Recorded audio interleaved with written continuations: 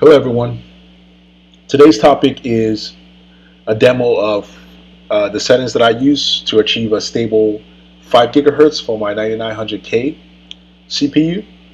This is a long-awaited, a long-requested video by viewers on how I achieved a stable overclock, as well as how I'm able to achieve low temps for my CPU at 5 gigahertz.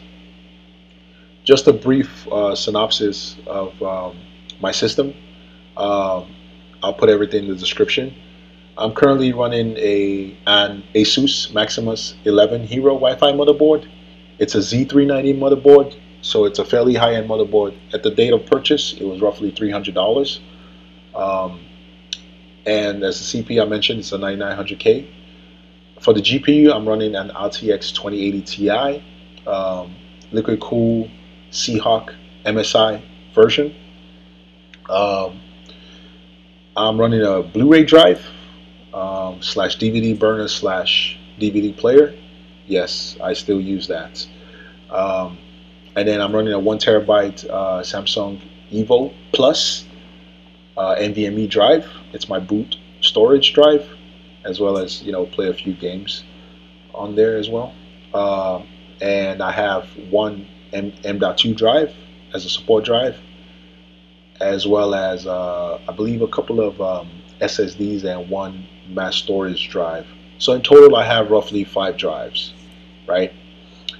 And in addition to that, I have a Creative Sound Blaster AE5 Plus 5.1 surround sound card. Connected to it is my 5.1 true analog headset, so it gives you true one-to-one directional audio. In my opinion, modern headsets do not even come close to the pristine directional audio this headset provides. Unfortunately, it's been discontinued. A lot of headsets now are leaning more towards virtual audios. But anyway, I digress. So powering this entire system is an 850 watt PSU. Without further ado, I'm going to take you into the advanced page. Now, if you're wondering how to get to the BIOS, what you need to do is once you boot up your system, you want to press the delete button repeatedly, or sometimes it can be the F12 key, but it's the delete button. Now, if you can see on your screen in the top left hand corner, you have there are 4 texts in yellow, just giving you an overview of my system, what it's currently running at what clock speed. You can see I have my CPU running at 5 gigahertz and the system memory at 4000 megahertz or 4 gigahertz, which is out of the box, and the CPU cache running at 4.5 gigahertz, which is overclocked, right? So the first thing I like to start off with is with the XMP profile. I set this to 2. The reason I set it to 2 is because I find that it gives me the lowest timing, as well as the highest, the out of the box highest clock speed. So your mileage may vary. You may not see more than one XMP profile. Just select whatever XMP profile works for you. So in my case, I select 2. This shows that I'm running 4000 megahertz DDR4 memory, and it shows my timing 1822, 2242 at 1.35 voltage. This is out of the box configuration. Now for the BCLK frequency, the default is 100. I just leave it at that. No need to mess with that. For the ASUS multi-core enhancement, you always want to set this to disabled when you overclock it. So I set that to disabled. Now for the SVID behavior, you want to set this to best case scenario. The reason I set it to best case scenario is because it gives me, in my case, it gives me a stable system, as well as the lowest amount of temperature possible, right? And besides, who doesn't want a best case scenario, right? Now for the AVX instruction, core ratio negative offset, I set it to 0. The reason for that is because I like to lock down my clock speed across all cores, across all threads. So For example, if I was to set it at the value of 3, under a heavy stress test, under heavy load, it would downclock. I can see a clock fluctuations of 4700 megahertz all the way to 5 gigahertz. I don't want that because it can affect benchmark scores, or certain, in certain heavy CPU games, it can affect your performance. You want your system to run at its peak performance as much as possible. So I set it to 0 to get a stable 5 gigahertz. Now, for the CPU core ratio, you want to set that to sync all cores. And then for the core ratio value, you set it to 50.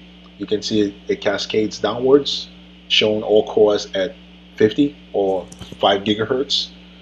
And for the BCLK frequency, you want to set that to auto. There's no need to mess with that. For the DRAM odd ratio, I set it to enable. There's also disabled, but I set it to enable.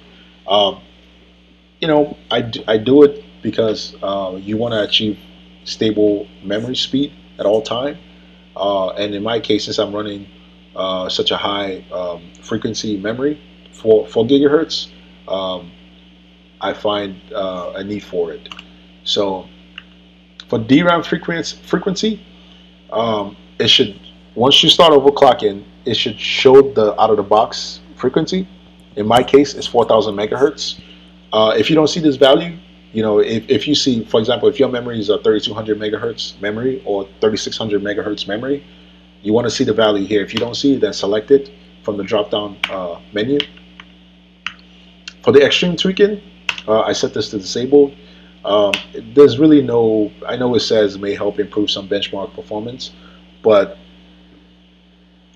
I really don't see any difference in my benchmarking scores. For example, if I'm using Cinebench out 23 or 24, or when I'm stress testing games, there's really hardly any value, any need for this. So I set it to disable. For the CPU SVID support, I set it to auto. The DRAM timing. So let me go back to this option, SVID support. The reason I set it to auto is because I use software monitoring tools. One prevalent tool that I use is MSI Afterburner. I like to monitor my CPU clock speed, temps, usage, and voltage. So if you set this to disabled, you may not have that option, right? Once you're setting up MSI Afterburner. So auto is essentially enabled, but I just leave it on auto. For the DRAM timing, I leave everything set to default. You can see I'm using for such a high frequency memory, my timings are fairly low. They're fairly modest. I'm sure I can get them a little bit lower than that, but there's absolutely no need for that. I just leave it set to default. Now, this is where it gets interesting. Anything starting from the external DIG power control and below are very, very important. So for the power control, you have several options. Starting with the load line calibration, mine goes all the way to level 8. You never want to set this to auto because on the stress test, on the heavy load, the BIOS will, your voltage will overshoot.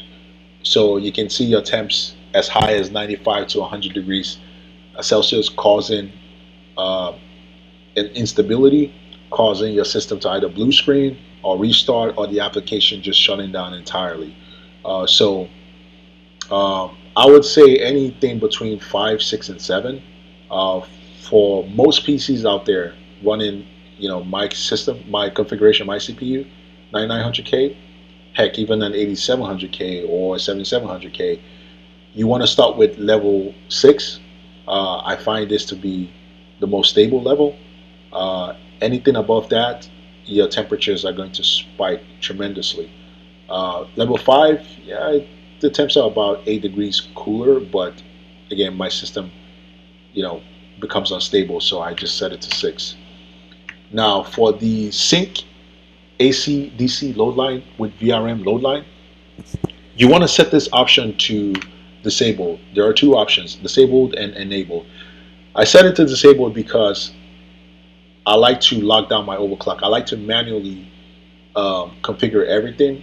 I tell the BIOS what I want, not the BIOS telling me or guessing what my CPU needs, right? So again, this setting correlates with a setting in a different screen. I'm going to show you that momentarily, but you want to set that to disable.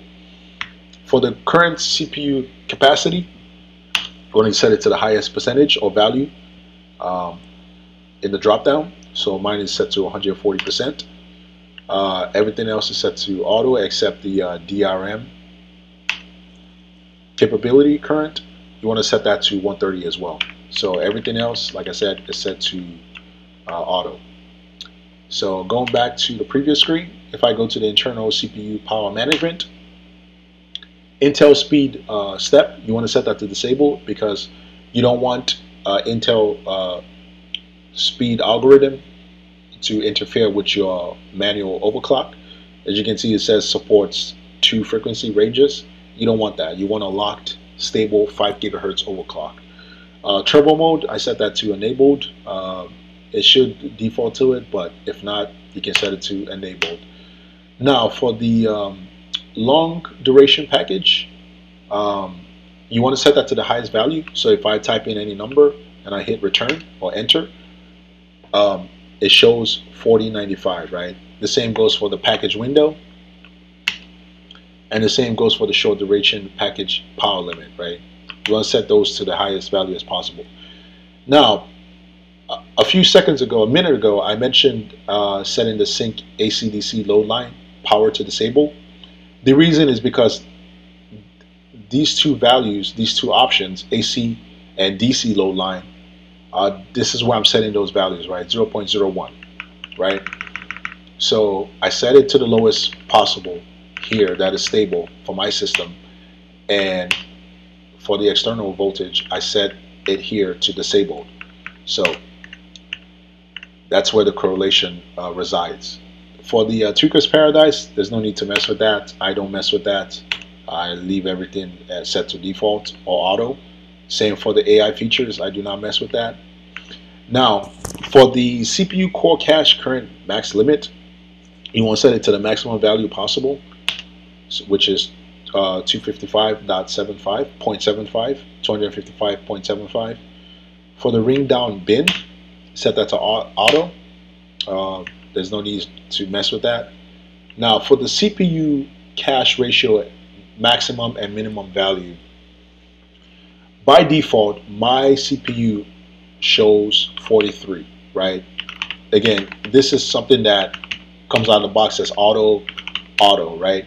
Essentially, what if you look at software monitoring tools like CPU-Z, Core Temp, or any other tool, it should tell you what your CPU cache ratio is. So for me, out of the box, auto means 43 or 4.3 gigahertz or 4300 megahertz.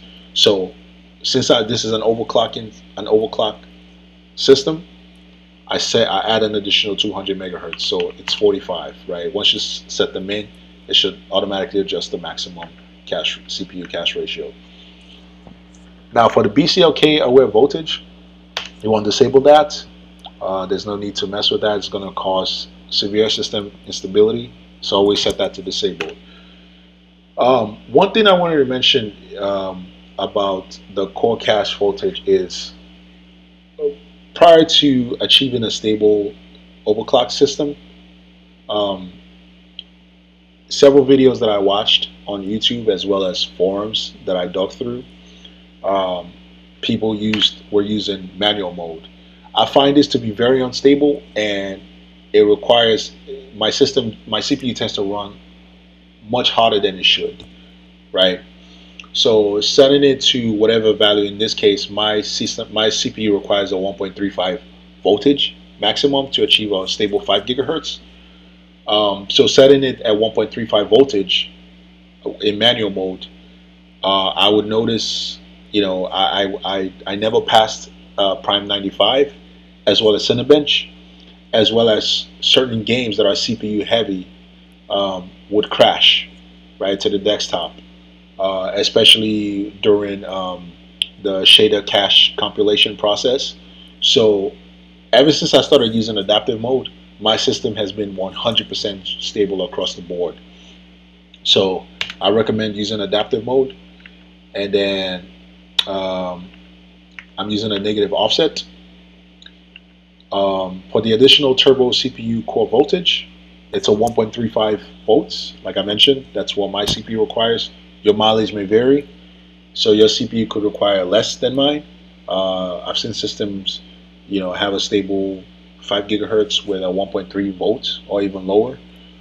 So what I recommend is, you play with this option, right? So you start off with 1.3 volts, and then for the offset voltage, always set that to 0.015.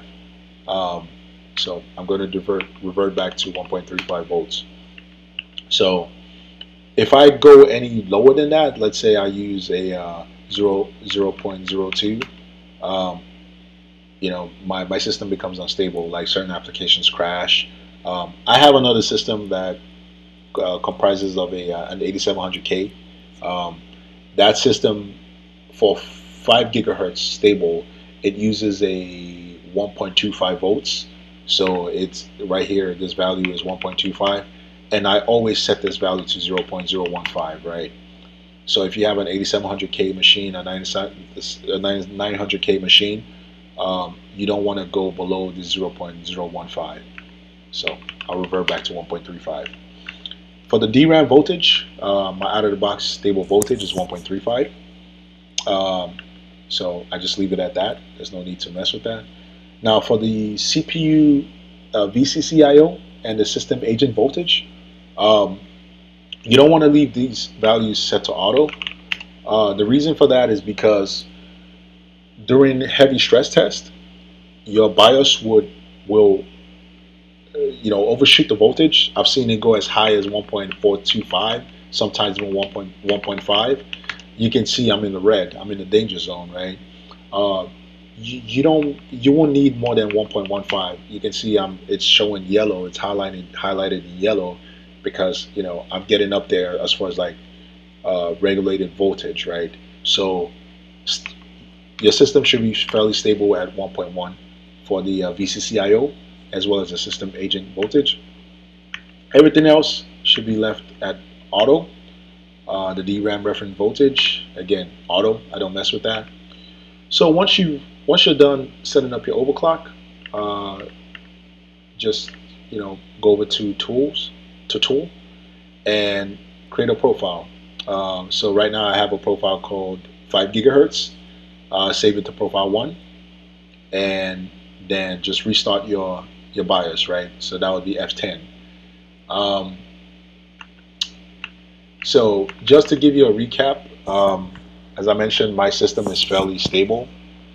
This took me countless hours to figure this out. I'm going to provide in the description my full spec, my full PC, as well as I'm thinking about selling it. So if you're interested, just let me know. I'm going to leave everything as it is, overclocked, both the CPU and the GPU. So I'll also link that in the description. If you're interested, just let me know. Yeah, if you have any question as well, let me know. Yeah, this system has been going strong since 2019, and maybe I'll sell it anytime soon if you guys are interested. If not, hey, it's still serving its purpose. Take care, everyone.